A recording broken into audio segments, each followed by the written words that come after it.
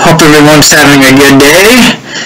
Today was leg day at the gym, and during ski season, I really like to focus more on my hamstrings during leg day, and the reason for that is skiing is definitely more of a quad dominant sport, and so I figure during leg day, I like to focus more on my glutes and hamstrings, and a big reason for that is oftentimes ACL injury is associated with an imbalance of strength between your quadriceps and your hamstrings, where you are more likely to get injured if you have really strong quadriceps but have weak hamstrings.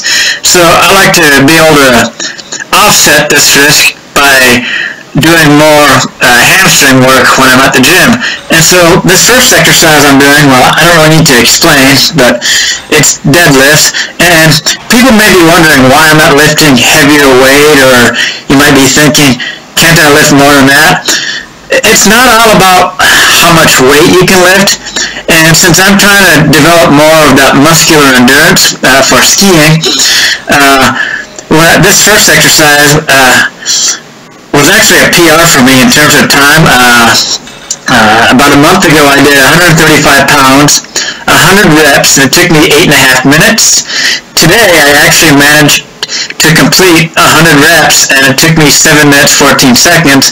And how I do it is I do 4 sets of 15 with minimal recovery, and then I do 4 sets of 10 also with minimal recovery. And as you can see me that as I stand up, I try to really activate that glute muscle and along with that hamstring to make sure I'm getting as much out of that exercise as I can. And another thing I try to do is I try to avoid bouncing the weight, because I don't want to give myself any advantage during the exercise. And so I don't think I'm going to film the entire 7 minutes that it took me to do this exercise, because I figure you guys would probably get bored after a while. But I will cut the video from here, and then I will show you like my last couple of sets, and you can see that, yeah, definitely the fatigue began to set in.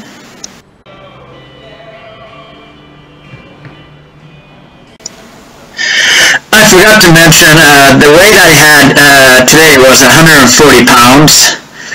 And so I'm pretty happy with being able to complete 100 reps in 7 minutes 14 seconds. However, it's possible that I probably might have miscount. I always sometimes miscount by one or two, so it's possible that in the last set I probably did an extra 1 or 2 just to make up for any lost reps I might have done earlier on. But as you can definitely tell, the fatigue has already set in, and you can see I'm checking my phone to see what my time is, and ideally I'd like to be able to complete 100 reps in under 5 minutes. So I figure I'm making good progress. I mean, I shaved off over a minute from the last time I did this exercise, and I want to be able to work up to a weight for at least 185 pounds. I think that would be a good goal for me to be able to complete 100 reps at 185 pounds in under 5 minutes. Once again, it's targeting more of the muscular endurance, figuring most ski races average between 1 minute and 15 seconds to 2.5 minutes. And so yeah, that completes my first exercise of doing deadlifts. And as you can see, definitely feeling it at the end there.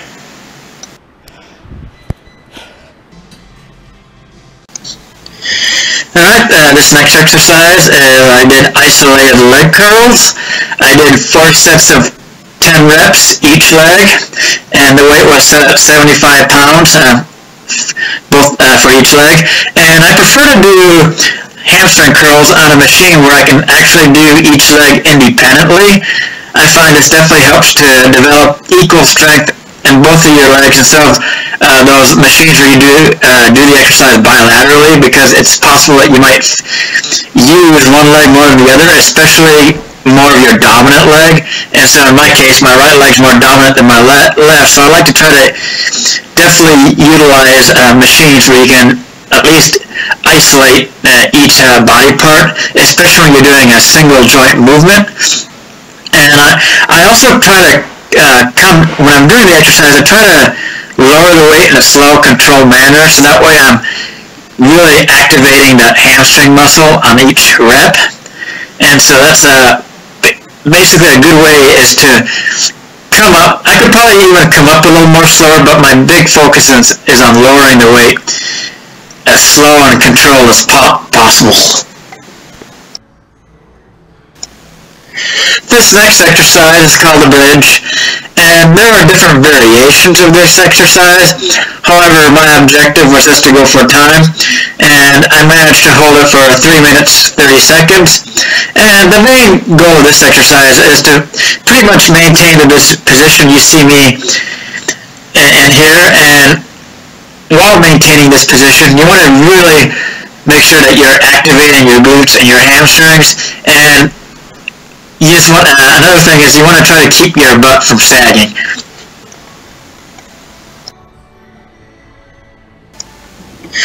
Now for the remainder of my workout, I decided to focus on some core exercises, and in downhill skiing, having a strong core is definitely important, not only in maintaining proper form, but injury prevention, especially that of the lower back.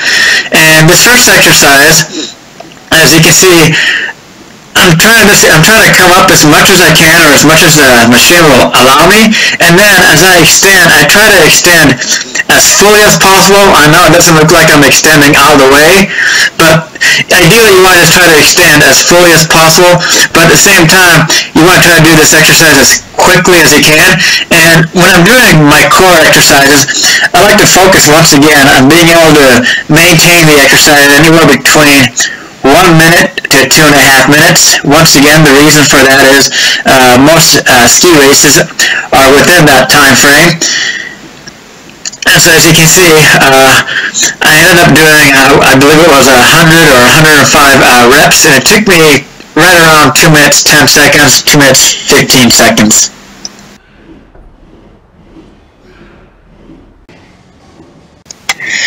Yeah, definitely I'm starting to feel it on these last reps. You can probably notice I'm slowing down quite a bit.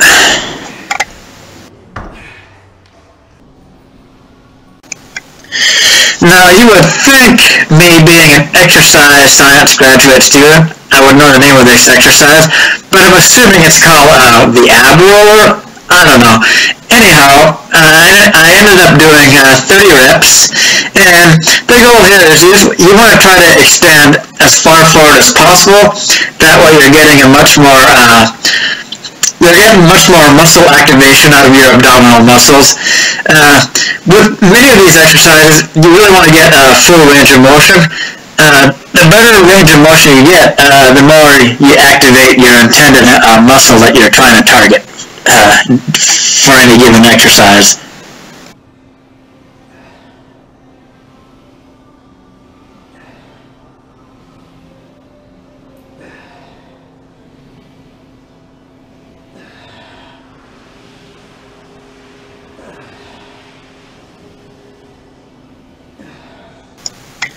Alright, this next exercise definitely brings back memories of my days at boot camp and A school in the military, and this exercise is referred to as flutter kicks, because as you can see, it looks like you're doing flutter kicks.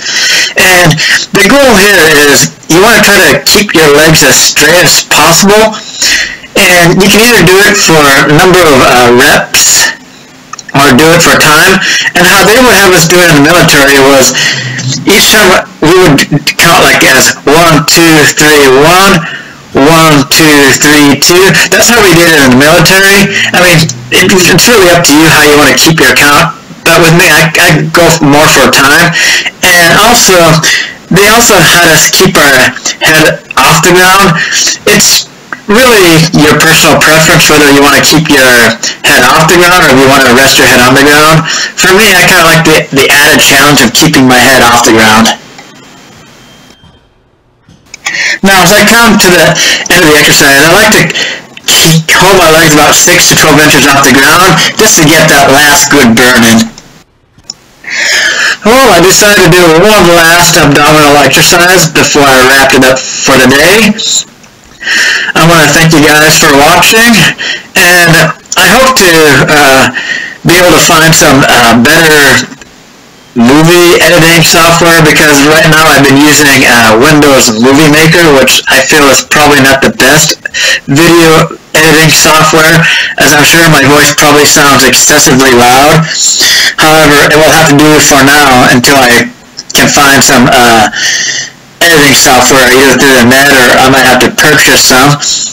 Now, once again, thanks for watching this video, and for those of you who are new to my channel, stay tuned as I'm documenting my journey to defy age and to compete in World Cup ski racing. My two disciplines I'm going to be focusing on are GS and downhill. Yep, good old downhill ski racing. Well, enjoy the rest of your day. Peace.